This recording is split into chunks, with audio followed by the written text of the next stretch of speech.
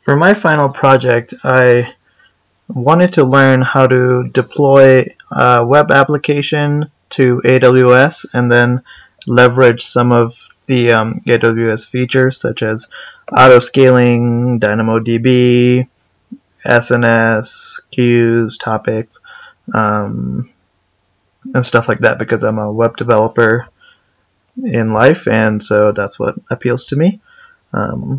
I used this sample JS application that was hosted on Github as a part of a tutorial, and I made some changes to it to personalize it.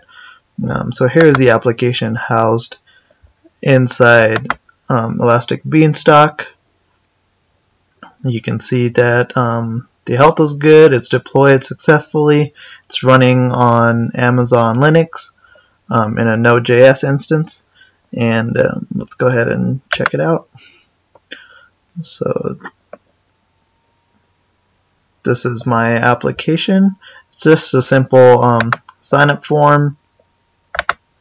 So we can go ahead and create a user, say test AWS, test AWS at aws.com, and we would like to receive the monthly digest. Let's go ahead and sign up.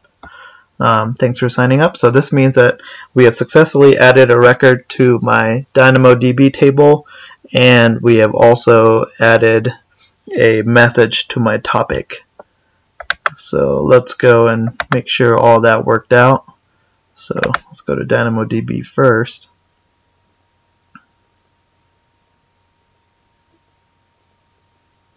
And let's go to tables, and this is my table right here that the application is pointed to through a config file.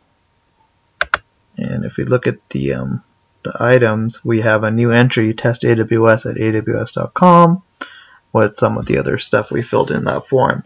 So that is how this application is tied to the database. And then we can go ahead and we have a SNS. We're using SNS, and we are subscribed to a topic, and that's the topic right here. You can see that every time a message gets sent here, we forward it to our SQS topic, and we also send it to my email. And then to confirm that it made it to my SQS topic,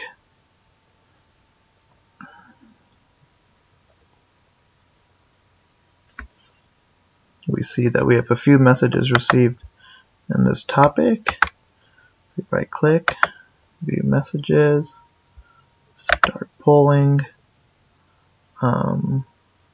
So we have received a message, couple messages today. I imagine this latest one is us right here.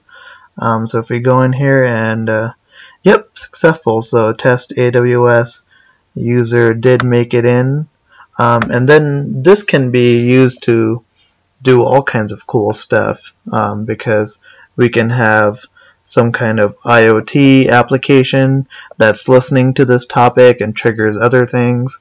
So this was a cool experience for me to learn how to tie different web technologies in and use AWS as just one vendor for all of my needs. So that's kind of cool, and I hope you learned something here. Thanks. Bye.